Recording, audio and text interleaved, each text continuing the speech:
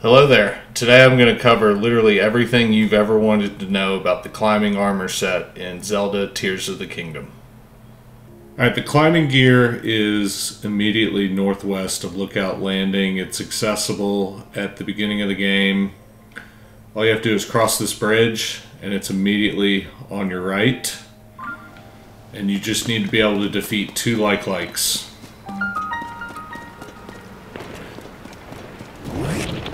If you just started the game, some stamina potions might be helpful.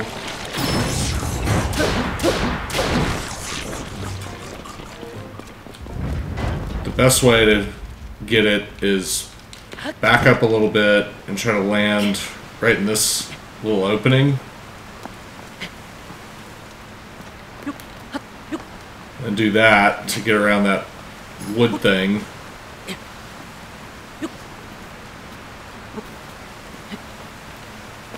And that's the only hard part.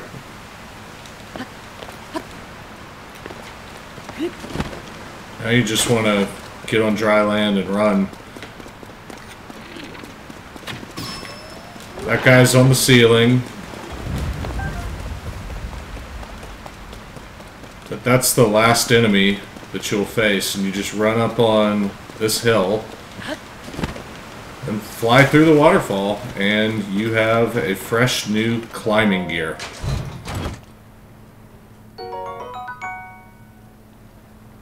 Alright, our second piece of climbing armor is an easy flight immediately south from the Zora area tower. And it's also in a cave.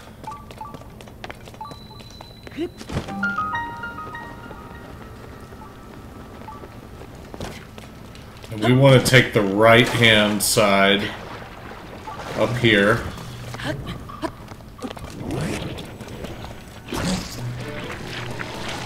you technically don't even have to beat that like-like.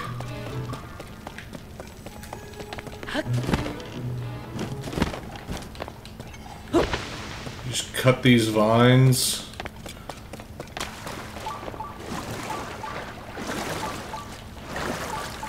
And then you need to maneuver your way over here.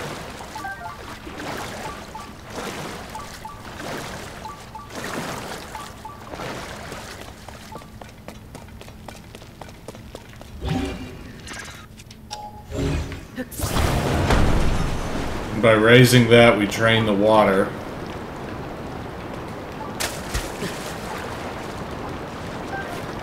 And it'll expose our next piece of climbing armor.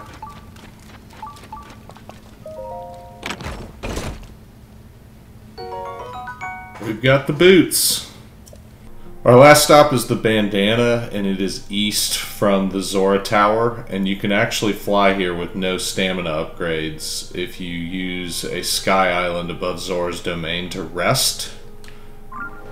So that's the way that I'm entering right now, and the cave is behind these three trees right here.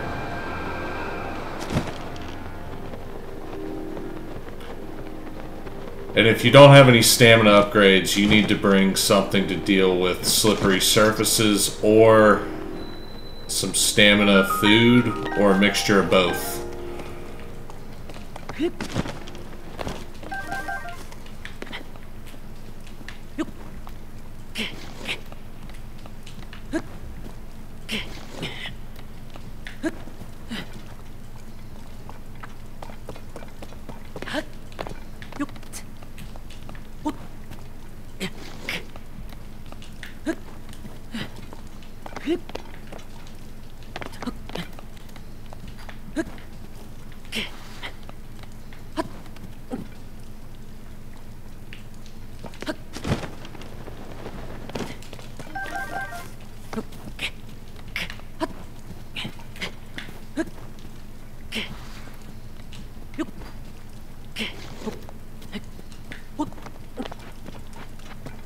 Once you get to the top, you just take a right, and your bandana is waiting for you right here.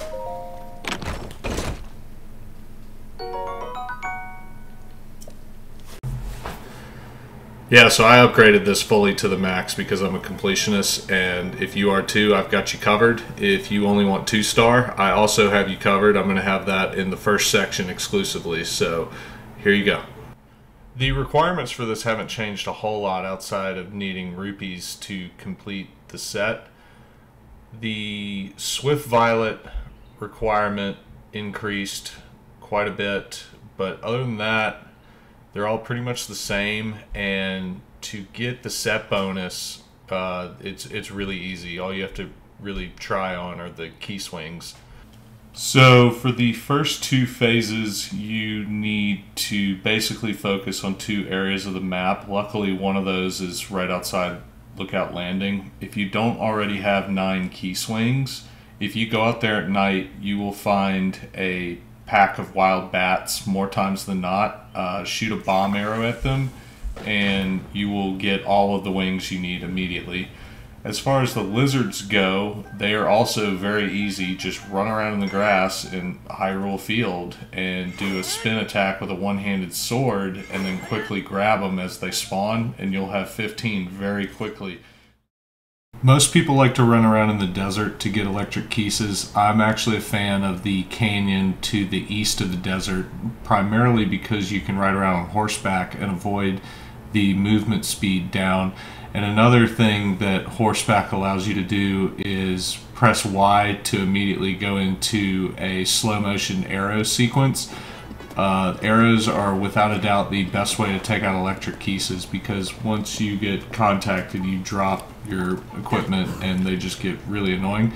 And another pro of this area is the canyon walls that you are surrounded by line themselves with Rushrooms and Swift Violets. So if you haven't already gotten your Rushroom for Phase 1, this is a really great place to do it. And if you are prepping for Phase 4, the Swift Violets don't hurt either. If you're still under 15 after fully clearing out that canyon, I would go by the bazaar and start running around in the desert. You probably aren't far off, and that should finish you off very easily. Alright, congratulations if you only wanted a 2-star set for the set bonus. We are going to move on to the more difficult 3- and 4-star upgrades. There are some oddities with the Keese spawn mechanics that I'm going to try not to go on a wild tangent about and distract from this video. But when I'm referring to a fixed spawn, it's really important with the fire Keese. Those need to be defeated first, and that's going to be your bread and butter on accomplishing the 30 fire Keese wings. I highly recommend you utilize Blood Moons and stick to the 12 Keese I mentioned. Alright, so I highly recommend putting a travel medallion point near the first group of Keese in a flat location. And you're basically traveling down the mountain along the minecart path from the summit. And there are 3 groups. The numbers go lower the lower you go. So you start with 5 up top, and then you have 4, and then there's 3. And the only really annoying part about these is there's not really any flat ground to utilize. There's just a little bit, and you have to be really precise in the spot in which you actually kill the Keese. So you'll end up taking a lot of damage just kind of baiting them. So you got to be careful. You probably will die a few times, but it's better to get a game over than see a double Keese Wing drop fall into oblivion where you can't get it. These are fixed spawns, which means they are there all hours of the day, and it's extremely important that you defeat these first, because I actually have evidence to suggest that they might actually mess with Keese spawning below in the circular cart area that you're going to end up in after you defeat these 3 groups. So you'll have 12 chances at wings here, and then we move on. Once you get the car, you basically want to do 2 laps around the mountain, and you have your sensor on and you will see some at night. I generally will see anywhere between 5 and 8, not usually more than 8. This is probably going to take you at least 1 blood moon, probably 2. And I would recommend just calling it a day after you do your car laps. Going northwest, you'll find a couple more, but you're really just going to find frustration at that point, which is why we're doing the fire keys first. So I recorded those fixed spawns in daylight to demonstrate that they spawn in daylight, but make sure it's nighttime when you do your circle around the mountain. Just follow that train track in the car and you'll get some more keys there. And then we're going to head to the snowfield, and I will at a later date post a video explaining the difference in the keys down here and the ones that you were flying around fighting earlier.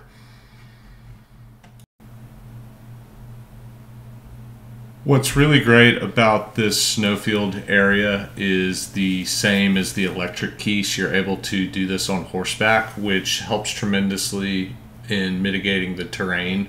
A horse goes full speed, and there are a lot of distractions around here, like a massive 3-headed dragon, among other things. But as long as you have your sensor set properly, you should be able to knock out about half at least without a blood moon. And then you can wait on a blood moon to do the second half. But the way that I like to do it is just kind of go up and down this field and do a couple laps before I start going in that back part. But this back part up here has at least 6 bats, I believe, and there's a couple down here in this stretch.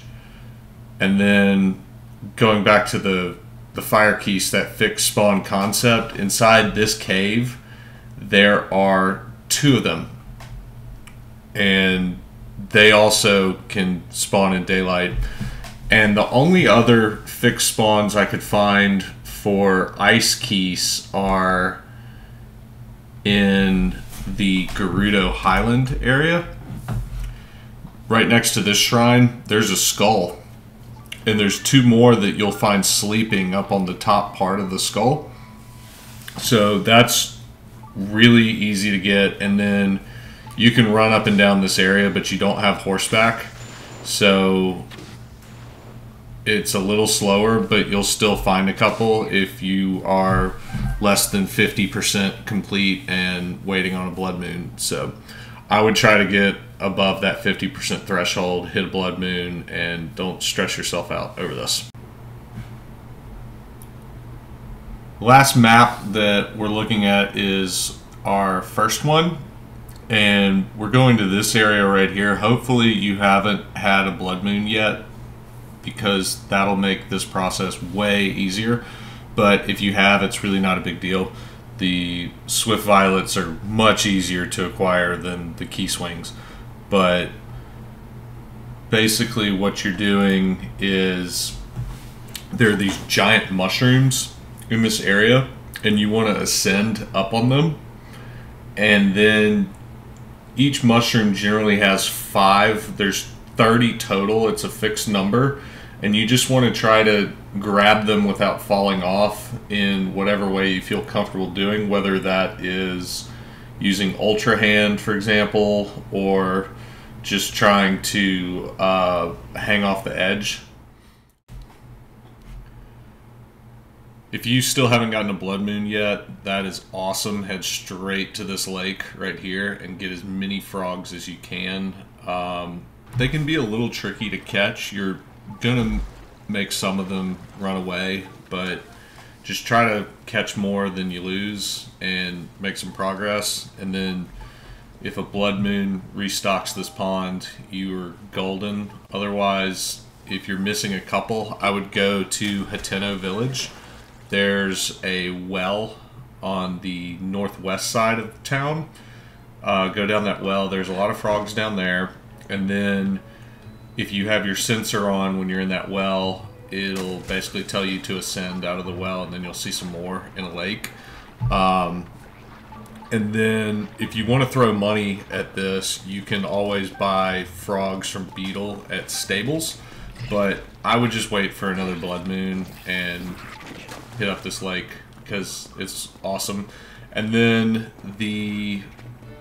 if you're a little short on the violets, these highlighted areas have a fair amount. If you're within 15 to 10 of your 60 quota, you can definitely close that out here, or go near the Rito village. There's plenty over there. Swift violets are really everywhere though.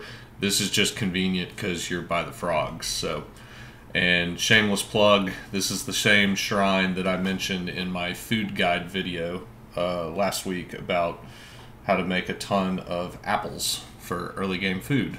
So, same spot. Congratulations, you are done. Now let's break down what the climbing set actually does for you. Alright, I ran some tests, and it appears that the climbing gear increases your climbing speed by about 40%, making you able to climb 1 unit of measurement per second.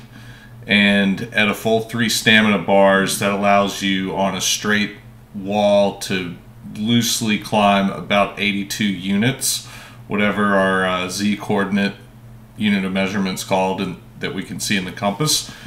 And then I also ran a test of what happens if I just mash Y and try to go as quickly as possible, and we hit 76 units in 20 seconds. So there wasn't really a substantial drop off in climbing potential, and we shaved the time into 25%. So that's generally going to be how I climb unless I'm in a dire need, in which case I'll just use stamina food. So the set bonus makes a huge difference. The gear itself, a little bit of a difference.